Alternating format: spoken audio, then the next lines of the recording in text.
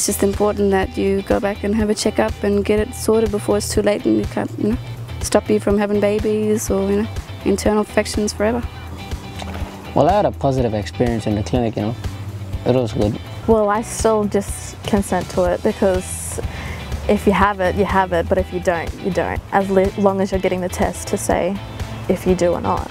So if they're offering it to you, you might as well take it. It takes less than 5 minutes to complete and it's over, and you don't have to worry about it until if you get results or not. Yeah. I did have some tests, yes. And to be honest, on the inside I was embarrassed and a little bit uncertain of their reactions and stuff, but at the end of it, I think to myself, it went so quick, why didn't I do it more often? It was easy. I've had tests before with youth service and stuff after going out on one night of partying, and so yeah, basically get it done every few months here in Cairns.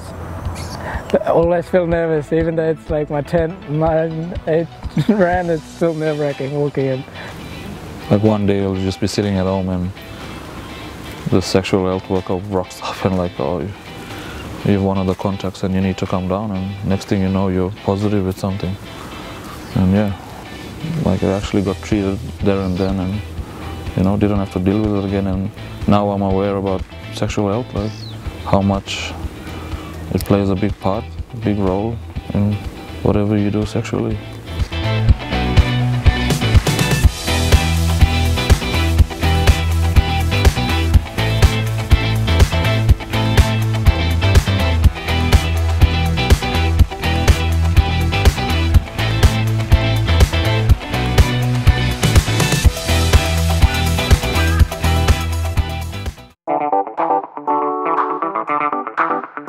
What made me want to go for a checkup was, and what made me feel confident was that, look, if they're not going to know what's wrong with me, then how do I know what's wrong with me? Like I could have something killing me inside that I wouldn't know about. They're shamed because they think that it's going to get out, and it's not, because it's all confidential. It's between you and your doctor. And I think because I went down the first time, now I'm not afraid or shy to go again. I know now for a fact that it's a good thing, and yeah, for my personal health, and hopefully everybody else feels the same. You're not the only one that that's got this. If it's a sexual health or an STI whatnot issue, then everyone's got it or had it or experienced it. The thing about getting checkup is people need to get rid of the whole shame thing and make it common, like walking in and getting something from the shop, like going in and buying a drink. It's normal, and I think we need to normalise that, getting checkups. Shame is just in my pocket. It's never coming out. To feel comfortable for yourself, you need to look at that fear of shame, and you need to imagine things to make it more to take that away from you, to check it out. If you can do that yourself, and then you're good at that. You don't have to be necessarily shamed, because everyone goes in there. Everyone, either might have an STI or something else wrong with them, but they're just there to help. I just think, you just gotta try and get past that barrier and build that confidence up to actually just do it. I learned to not care about what others think, and that's where I got my confidence that time. So you do have to go in and talk about it and bite the bullet, even as shame as it is, but it's confidential, it's one-on-one. No one else is going to know, it's just you and the doctor, yeah. I know it's hard and it's easier said than done, but you're going to the doctor for the right reason, or the health clinic, and you don't always have to be open and tell your family if you don't feel comfortable. You can just say you're there for a checkup, you don't have to say what for, but yeah, I think be confident, yeah. Well, when I feel shame, I'll just, I'll just say, well, there's nothing to be ashamed of, everyone's the same, and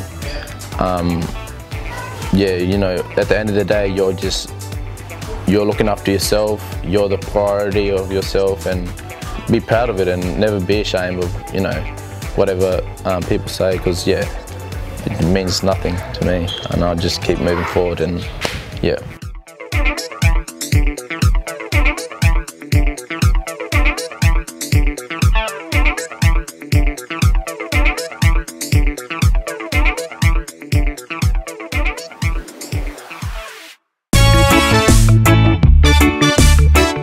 It's easier to talk to your friends for me, but it's also good to talk to that adult because I feel like they would have more experience around sexual health and that kind of stuff. Definitely find your support network. Support network's probably the best thing you could have. It'll keep you sane. Someone you can go to, whether that's your mum, your parents, siblings, cousins. You know, having a great support network, that's the make or break. That decides whether you're saving lives or not, you know. I think they should just either talk to someone that they're real comfortable with, like their father, their cousins, their mates, you know, someone who really understands them. To know your options and also to know where to go to get treated and to know about sexual health. Yeah, because I came into this very young and dumb and not knowing any of these things. And now you got Google in the palm of your hands. And you know, there's no shame in wanting to be healthy and wanting to know things, having knowledge about, you know, STIs or whatever's going wrong, or, you know, if you want to know things about your body. There's like no shame in that, especially if you trust that person, you know.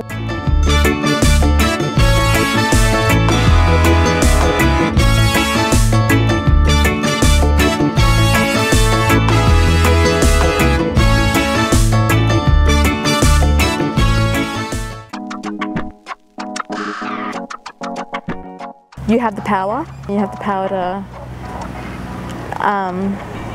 you know, say if you want a condom or not because, you know, you're worried about STIs and stuff like that. It all comes down to you, really. Yeah, just stay safe. Always wear protection, I guess. And if you're unsure about something, go get checked up. Don't be shy. It's for your own health. It's important about our bodies and looking after our bodies and taking care of our bodies.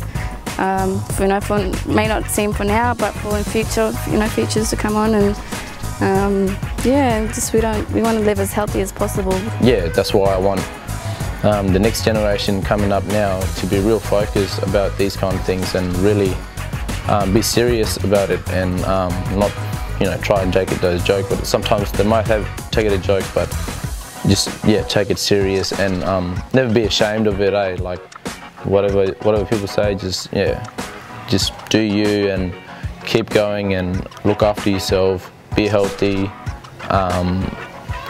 and yeah, I think that's number one, I guess. Go to the doctor, you'd feel more better about yourself and, you know, give yourself a pat on the back for actually going through with all of that. You know, being a healthy version of you is better than walking around with something that is irritating you but you're too embarrassed to go actually get checked up about.